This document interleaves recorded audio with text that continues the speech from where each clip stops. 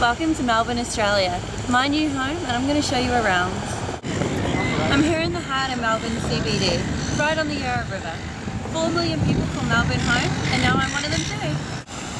Alright, so we're here at St Kilda, Melbourne's most famous beach. I would say it's probably most well known for bars, beaches and backpackers.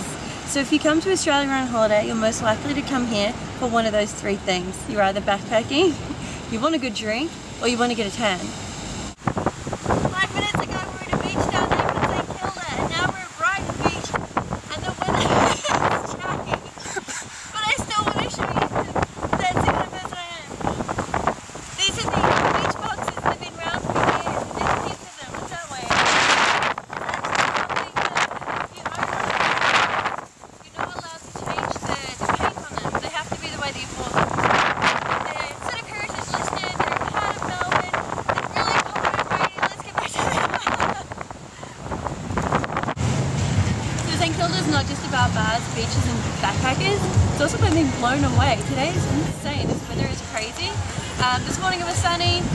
Right now, 2 hours later, an hour later, it's been bucketing down and windy and messy and all atrocious. But here we are anyway, at the Melbourne Park, which is one of Australia's oldest theme parks, and it's still going today.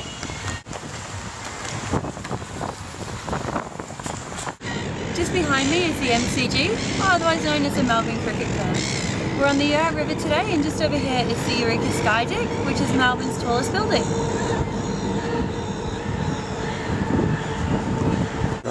Melbourne is Australia's fashion capital, and if you're here in March, be sure to check out Melbourne Fashion Week. Melbourne has some fantastic nightlife and bars. Crown Casino just behind me is one of Australia's biggest casinos. If you love playing roulette, there's plenty to choose from down there. Otherwise, you can always come to my local hangout, Ponyfish Island. Cheers!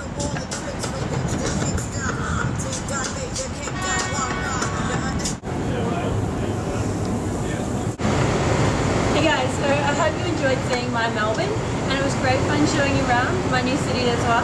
But now I'm here to tell you a little bit more about why I should be your next biggest, baddest bucket list presenter. I want to take you on a journey. Let's explore the world. I want to inspire you. I want to do all the things that you don't really want to do, like get Delhi belly. I'm going to do that for you, because that's the kind of person that I am. For your vote to count, you need to like, share and stumble this video by April 1st. So what are you waiting for? Just behind me. Is that like mating or something? Maze doesn't make?